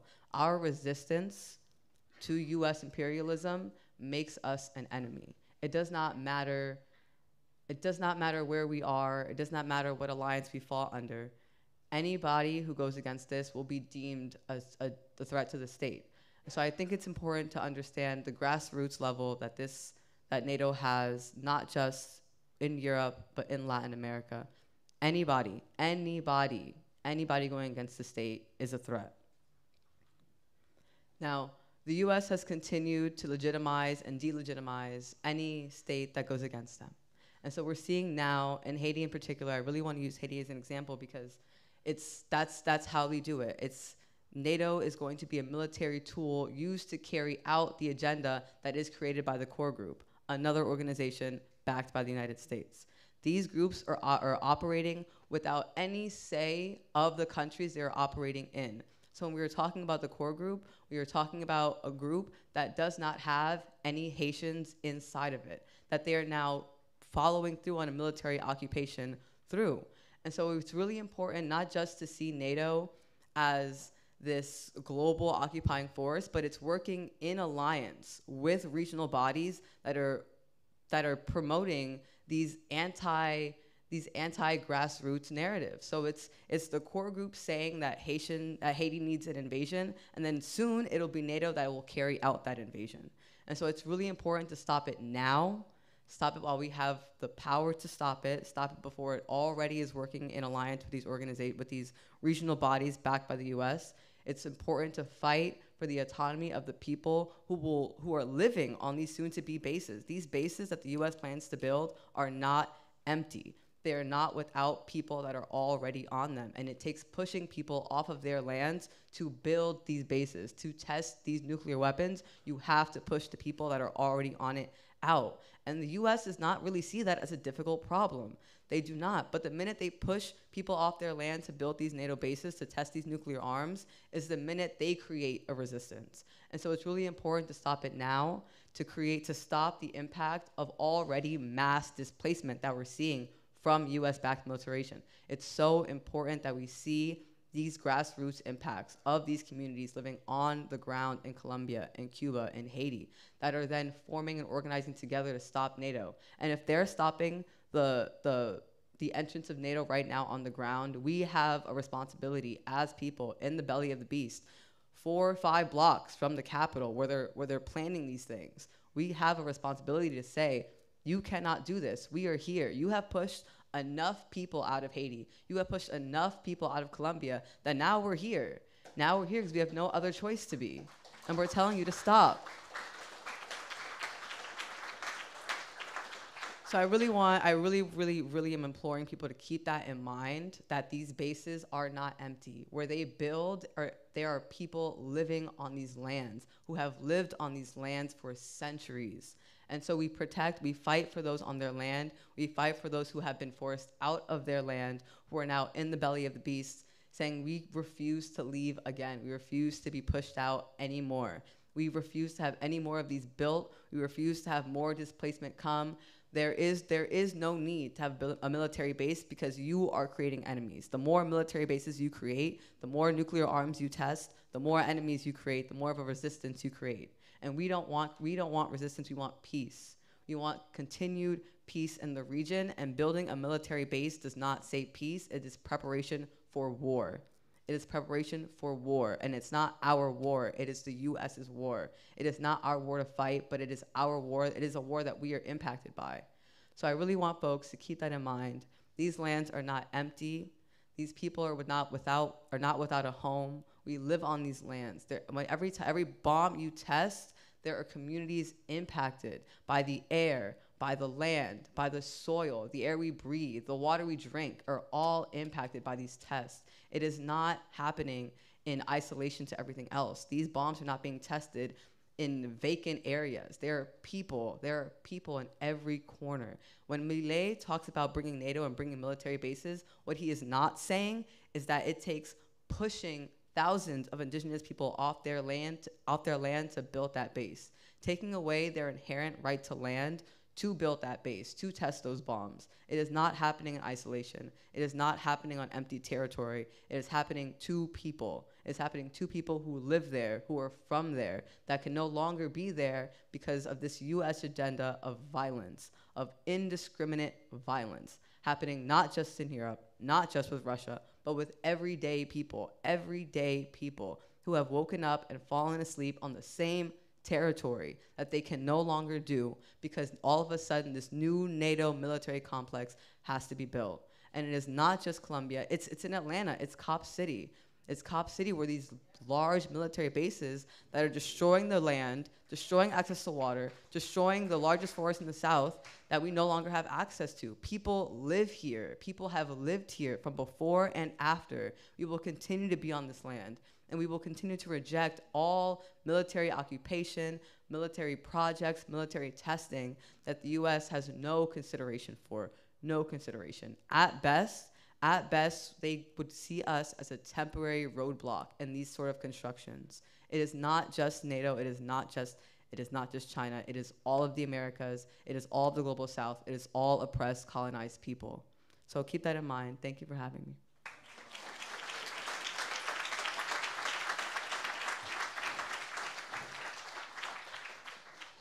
Thank you so much to our speakers. So we have about 15 minutes for audience questions and some discussion between our panelists. If you do have a question, please just go ahead, shout it out. Say, if there's someone on the panel you'd like to answer it. If not, y'all can decide which ones to tackle. So I'll open up the floor. Back there.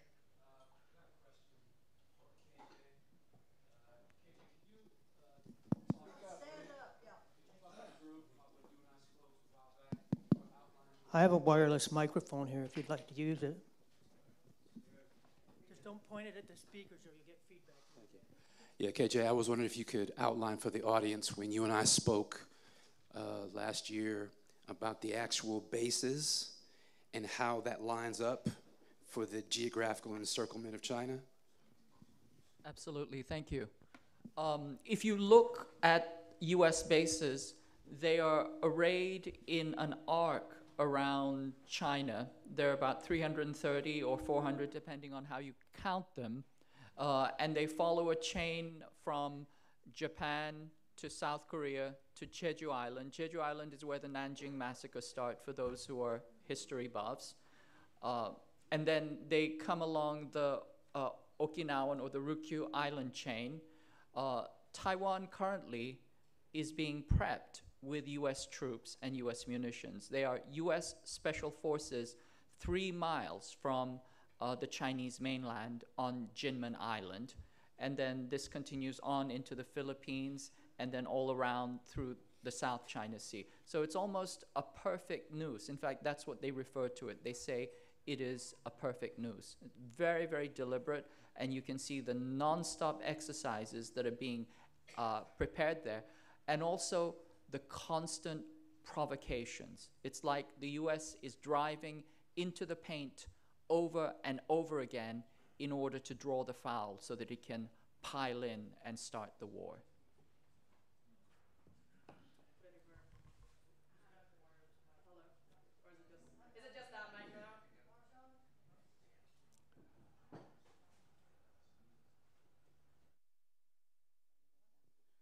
Yes, hi. I'm not sure if we're going to have a panel discussion on Iran or West Asia or Middle East. Do you know what is the plan for Iran? Is Iran going to fall in any of these, I guess, plans on violence in the future? I was born in Iran. That's what I'm asking. Thank you. In this scheme.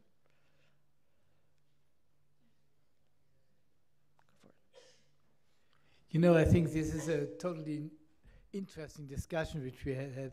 You know, the aggression against Iran will continue, above all when Trump will be president.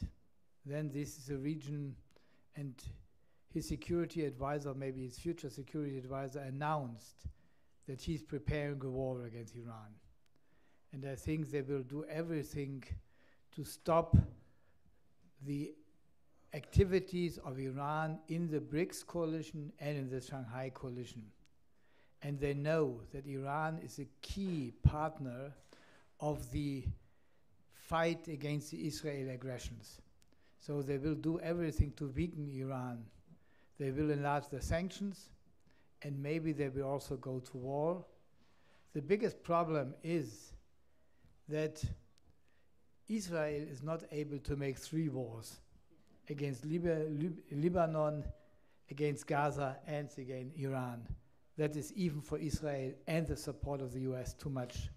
So they have to concentrate their own forces. But the key enemy for them in the region is Iran. So we will everything to do to reduce the influence of Iran in the region, and this includes, from my perspective also, that they will go for a war with Iran. I'll just add one more comment to that. Remember, as the United States was attacking Iraq and Afghanistan, in Washington, the discourse was that only little boys go to Iraq. Real men go to Iran. They were planning war with Iran. This has been on the agenda for a long time. And you have to understand the thinking of the ruling neocon elite. They see this, in the words of Kurt Campbell, as one unified field. They see it as one large battle, one large war with multiple battlefronts. And Kurt Campbell has said that he is going to unleash a magnificent symphony of death in Asia. Magnificent symphony of death.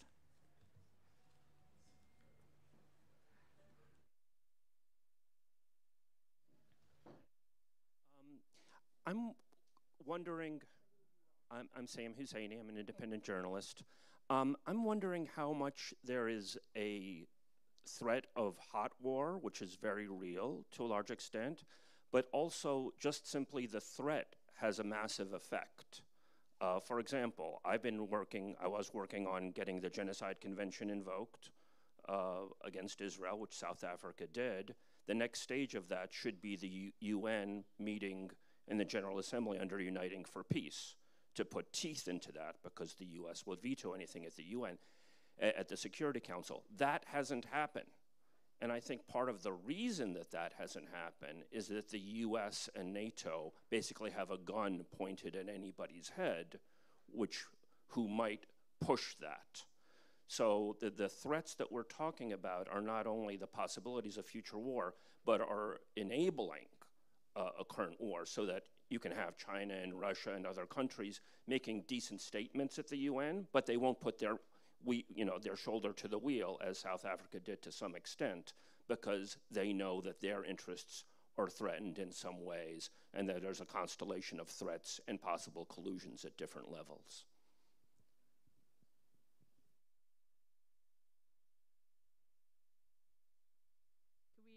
Can we get a rephrase of the question?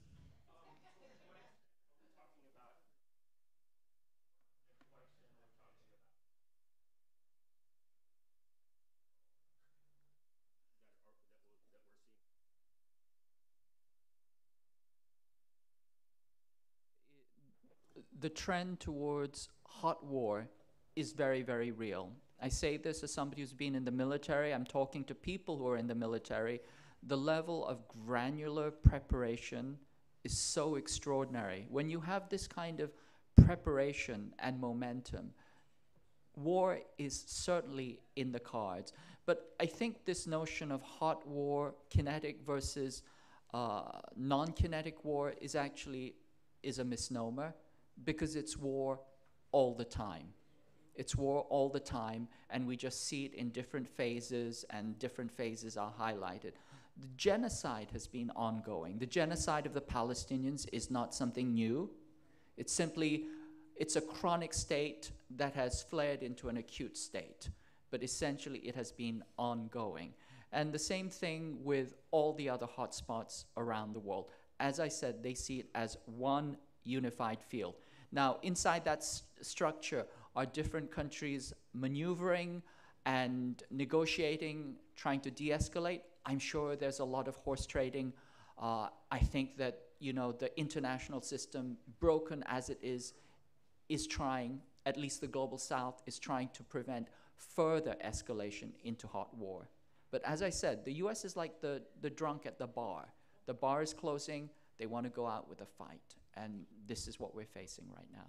I also want to add that NATO and the US continuously fight various grades of war, like a low-grade war. For example, sanctions is a form of war.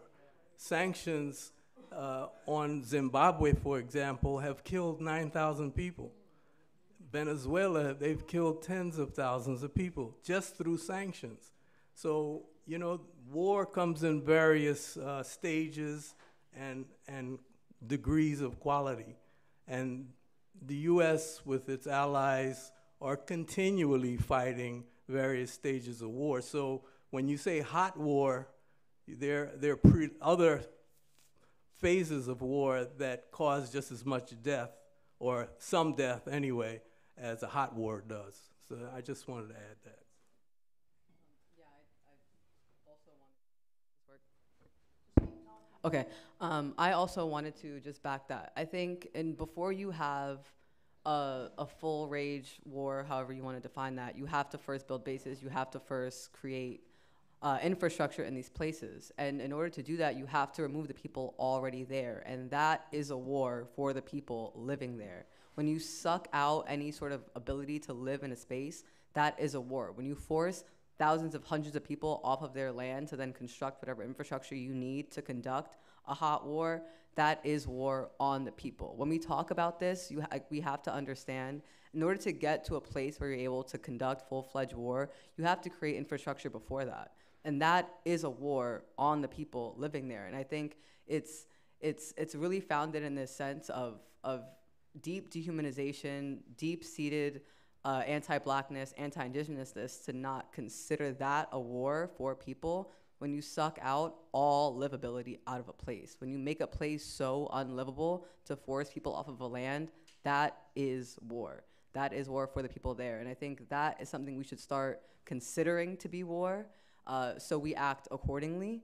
But that is violence. And then when you push people off of land to places you know they don't have resources, when you push a bunch of Venezuelans to New York, when you know you're not gonna provide them resources, but you've also made their country unlivable, that is war. That is war on such a large international scale. When you are able to push hundreds of thousands of people out of a place, that is something only war can do. And so I think if we start considering that as hot war, then the way we approach this is also, it just changes radically, because that is a war on people. Responses? For me, the question is not if we have war or not in the world. We have, according to the Swedish Peace Research Institute, we have 20 wars and more than 200 armed conflicts in the world. That is the brutal reality. The question for me is, if we are coming from all these kinds of war to a great war, including nuclear weapons, which is a third world war. And I think, according to my neighbor, we are quite nearby to this situation. And that is the reality of danger we are facing. And that is the reality when we are discussing about NATO today. We are not discussing about poor wars. We have wars. We are discussing about the danger for a big war in the world which really destroyed the whole world and the people on the planet.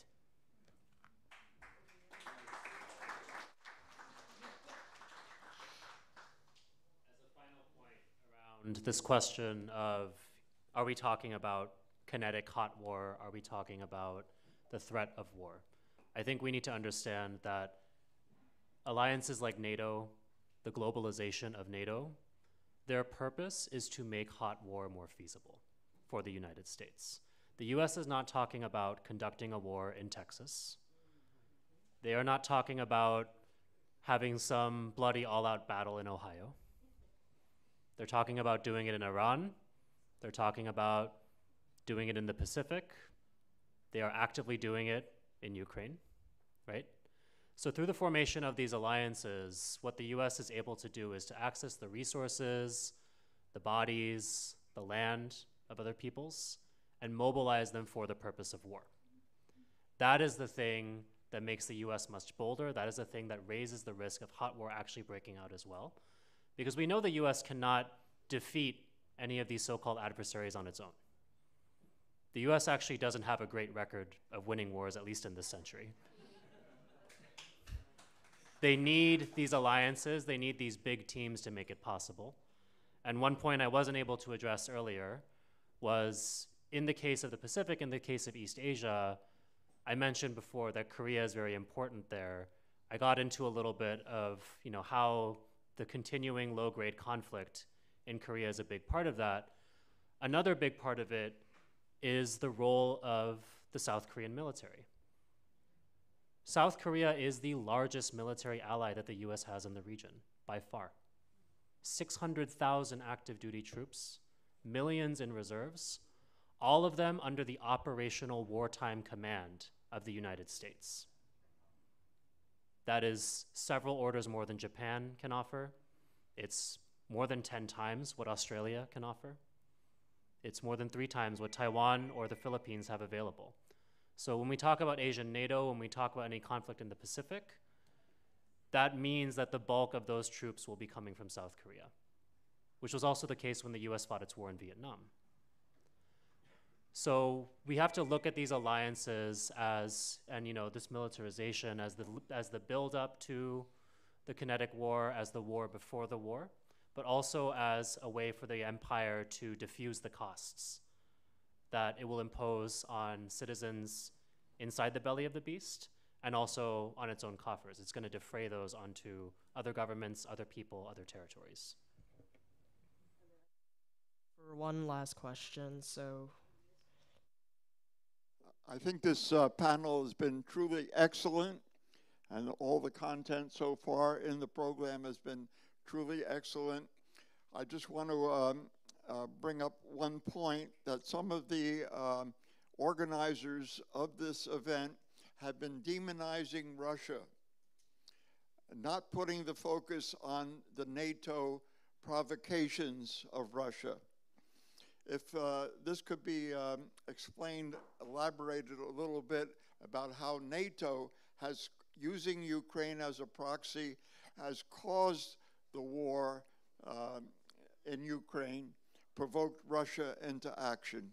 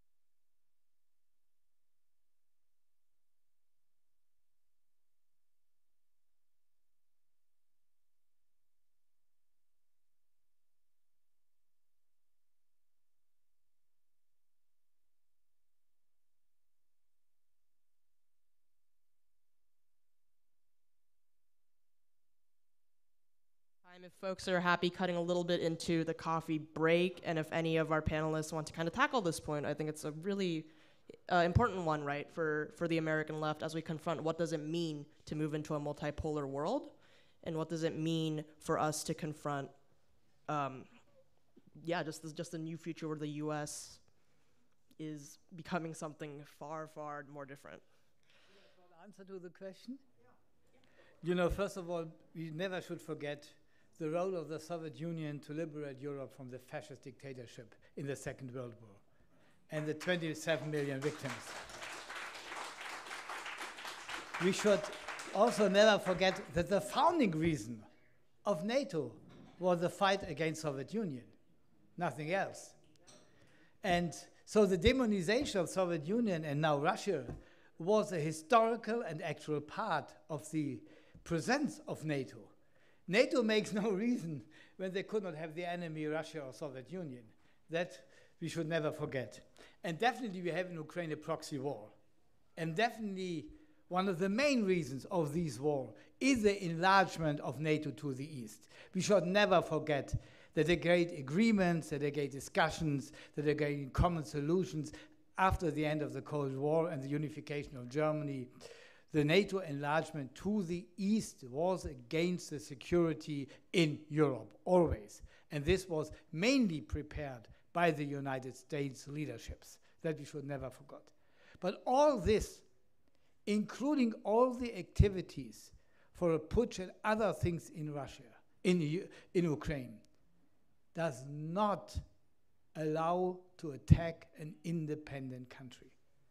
The aggression of Russia against Ukraine is illegal and against international law. That is the truth.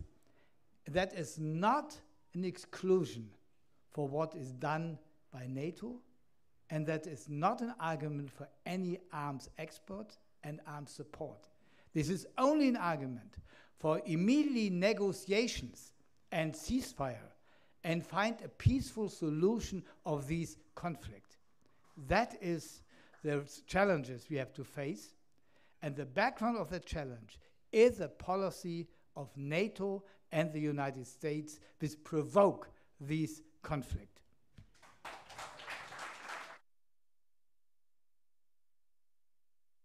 Good place to finish it up. Thank you so much to our panelists. We have Reiner, who gave us a really great description about the militarization of the EU. The threat we talked about, the threat of the threat of sovereignty to the U.S., kind of displacement as undergirding militarism, and the linchpins that the U.S. sees in Asia, and of course the contradictions that we're working through. And my only last statement is, as we gear up towards a new Cold War, if the U.S. has kind of built its entire platform, NATO itself, its violence, its bloodshed has been built on an extreme kind of brutal fascism, a brutal anti-communism. What does that mean about a relationship to a new socialism, to a new communism, to a new left as we move into the decline of American empire? Thank you so much to our panelists.